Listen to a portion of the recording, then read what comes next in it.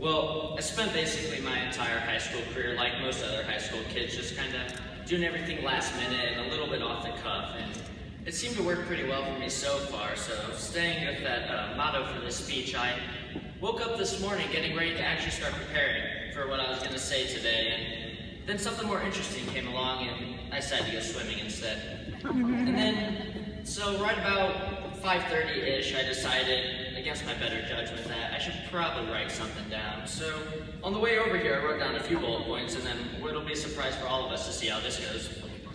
So first, I'd like to start with a thank you to the teachers, administration, and the coaches that all just helped and put unlimited amounts of time into helping our academic success. I'd also like to thank my family, friends, and mentors who not only encouraged me during my academic duties, but also, and more importantly, helped transform me into the man that I've become today. And they've helped make sure that I keep God the focus of my life and don't compromise my beliefs and morals for anything. I'd like to thank my extended family for coming all the way up here from Arizona and South Carolina to spend graduation and my birthday weekend with me. And then I'd like to give a special thanks to Logan, who made that uncomfortable and slightly uncoordinated walk down the center aisle with me to begin this. It's something we'll share for quite a while, but hopefully we'll have better memories here coming along soon to get rid of that one. And I'd like to give a very special thank you to my uncle, who made the 14-hour trip up here from South Carolina to attend my graduation when he didn't even attend his own because he was too busy sleeping in. So as I look back over our high school lives, I just realized it's kind of just another cycle of life we go through.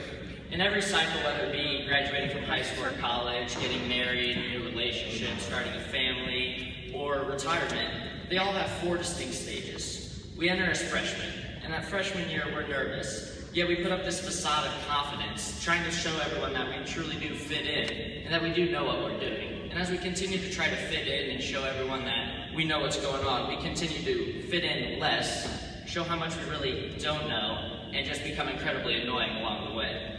And then we transfer over into sophomore year, our second stage, where no one on the outside really cares anymore what's going on because you're no longer new to this cycle, and you're not really getting ready to move on to the next one. And so this is about the time you start to figure out the things that you should have learned freshman year, but you weren't because you're too busy trying to fit in, so you start learning them now. And you get rid of those brand name t-shirts as you kind of begin to figure out what your style really is. And then we go over into junior year. What a crazy, exciting year junior year is. We have to figure out who we are and also make some of the biggest decisions of our life. And that figuring out who we are is just one of the most comical things I think most of us have ever gone through. We have kids that have broken their bones numerous times who decide all of a sudden that, yeah, I think I'll join the Navy SEALs without even thinking about it twice. And we have that facial hair that starts coming in, the dreaded patches on the chin, and that creepy little mustache creeping on the faces of all the junior males. And unfortunately for me, I was a little bit of a late bloomer, so I have my creepy mustache coming in right about now, and it's looking pretty good. So if you want to check that out afterwards, just let me know. And then, unfortunately for some people, they decide to mix the long hair, creepy mustache, and the little patches of chin hair all together. And anyone that saw Logan live in junior year knows exactly what I'm talking about. And so not only are we trying to figure out who we are, but we also have to make some of the biggest decisions of our lives.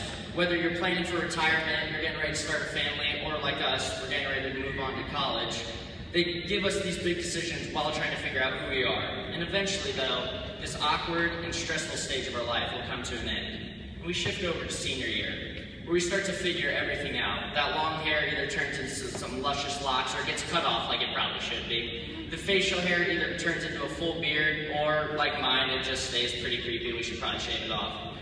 And we start to just think that we have everything figured out. So we get a little arrogant, and that arrogance creeps up inside of us, and we think we've cracked the code of whatever cycle of life we're in. We figure out when the test days are, so we know which days to skip, so we get an extra day to study. And I think actually Logan Lyra knows all about that one as well. And then one time, right when we reach the pinnacle of our arrogance, God has this funny way of humbling us and just putting this massive roadblock right in our path. And as we're sitting on our butts, still a little dazed and confused by what just happened, we start to realize that maybe we don't have it all figured out. Maybe there are some lessons that this roadblock could teach us and that people were trying to teach us in the last cycle of our life and we were too hard-headed to listen to them. And so I pray that as we reach these roadblocks and we have people trying to give us advice, that we can remember the advice they're giving us and kind of put our ego off to the side and apply these lessons to our lives. So as we get ready to enter the new cycle of our life as freshmen, we can enter as a little more knowledgeable, and hopefully, and more importantly, a lot less annoying freshmen as we enter the next stage of our life. And so I just pray that we all remember that we really still have no idea what's going on. And I didn't want to really depart any wisdom on anyone because I don't have any, but it turns out my little 7-year-old cousin has some pretty good nuggets for you. So this is something he told us today that I think you'll enjoy, that really stuck out to me. It pretty much applies to any point of your life, and he said, just remember, if you want to be successful, school comes before cool. And so my name is Connor Van Noyen, and I'm number 2 in the class, but number 1 in your hearts. Thank you.